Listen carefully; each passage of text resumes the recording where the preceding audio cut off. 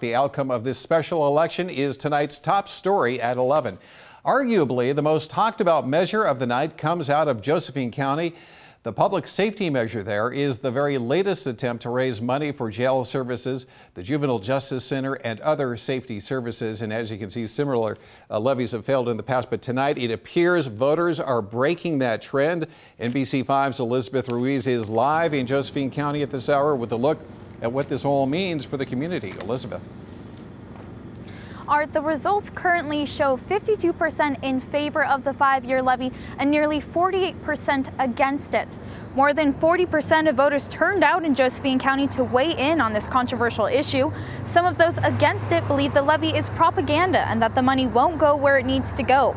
Others in favor of it say the levy would help keep Josephine County a safer place by the Sheriff's Department having the ability to hold more people in the jail.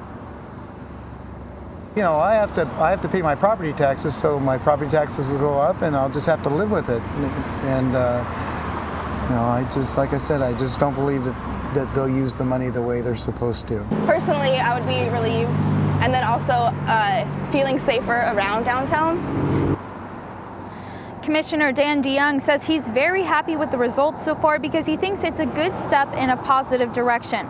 But he says this is not the end of the road, just a bridge to the actual solution to fund the Sheriff's Department long term. Now the county commissioners, the board's got to go to work and the sheriff's got to go to work, and we're going to really work on that trust issue that we've had for a long time. It's been, I think, holding down a lot of things in Josephine County for a long time. Commissioner Dan DeYoung says while the results aren't complete yet, he thinks there will be a high morale in the courthouse tomorrow, and he's looking forward to going to work. Live in Grants Pass, Elizabeth Ruiz, NBC5 News.